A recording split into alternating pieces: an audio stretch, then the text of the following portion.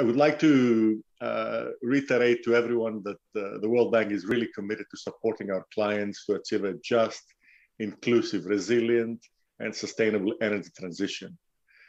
We're also keen to make sure that we will have universal access to affordable, reliable, modern energy services. And this is an essential and integral part of the world's effort to achieve net zero emission goals. Development and energy go together. And in the World Bank, we really appreciate that. And we see the world's efforts on climate change as an opportunity for clean transition and universal access. We still have almost 800 million people without access to electricity. And what is even more difficult, about 2.6 billion people still are cooking with polluting cooking fuels and technologies, affecting primarily girls and women around the world. At the same time, as countries continue to build their energy systems, we have to help them to avoid locking in high carbon development pathways and find out ways and new opportunities to build sustainable energy systems. So while development and clean energy need to work hand in hand, this is not always easy to reconcile. And we do recognize that every country is different development stages with different development priorities, different resources, and different needs. So we need to find tailored paths for each case. Let me share just a few perspectives from our side on the World Bank. First of all, we believe that a well-managed retirement of coal power plants is essential for the energy transition and to achieve the targets of the Paris Agreement. Transitioning away from coal is one of the biggest energy challenges that some countries face. There will be trade-offs when implementing an ambitious climate agenda, including the cost of retiring and replacing coal power plants.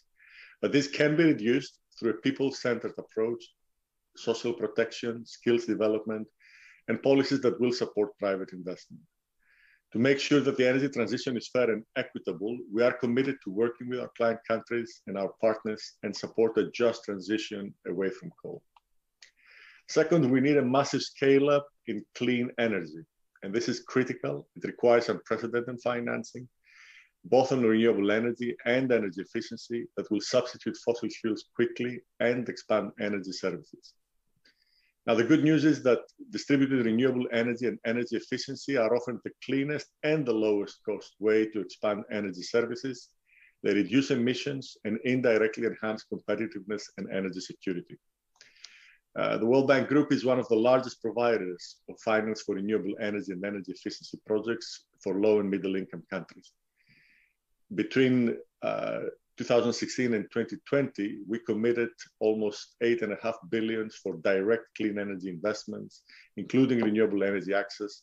A total of 34 gigawatts of renewable energy was made available to help communities, businesses, and economies thrive.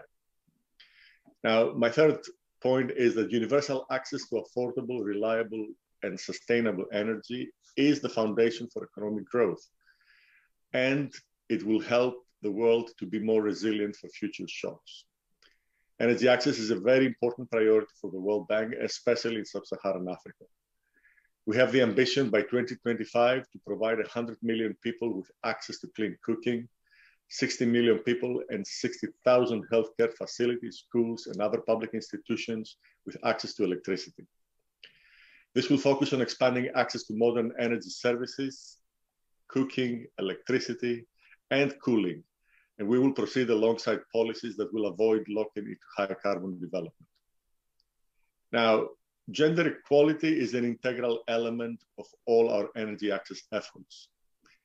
Women and girls are disproportionately impacted by the lack of energy access. So investing in closing gender gaps help reduce poverty, expand access to opportunities, and improve development indicators. And this is an area that we always include in our projects as we expand our energy investments. In the World Bank, we use a combination of technical assistance, policy lending, and investment projects. And we provide financial support, of course, to accelerate the energy transition and universal access. And we're guided by our recently published and approved World Bank Climate Change Action Plan. I would like to highlight the critical role that ESMA, our Energy Sector Management Assistance Program, has played for our approach to support our client countries and help them design the specific paths for energy transition. ESMAP is providing technical advice. We can help them with studies. And we have, of course, all our colleagues and technical expertise. And really, I'm very keen to discuss how we do this around the world. And I would like to take the opportunity to really thank all the ESMAP donors who are making the support of ESMAP to our client countries possible. Now, we have an excellent panels with speakers from countries from around the world and partners who will share experience on how they tackle these different aspects of energy transition and universal access. And I really look forward to a great discussion. Thank you very much again, and back to you, Gabriela.